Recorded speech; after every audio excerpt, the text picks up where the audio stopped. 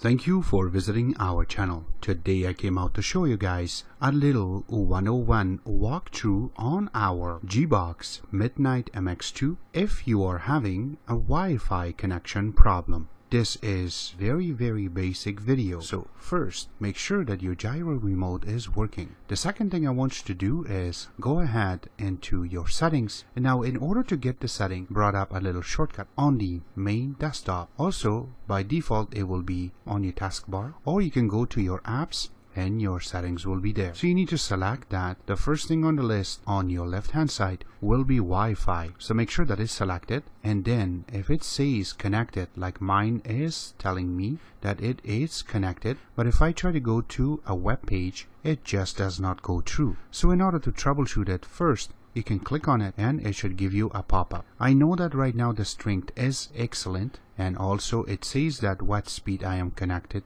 to this. At the bottom of it, you do have an IP address. Sometimes you do not have an IP address, and that could be a problem. So in order to fix that, just click on forget, and it will just kick you out. So this way, it will show you it's not connected.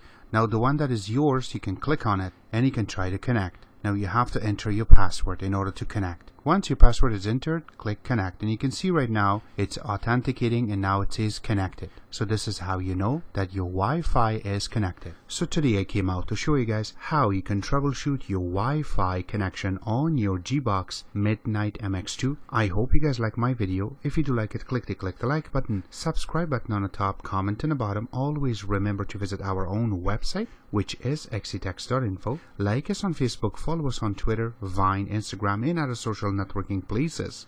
And thank you.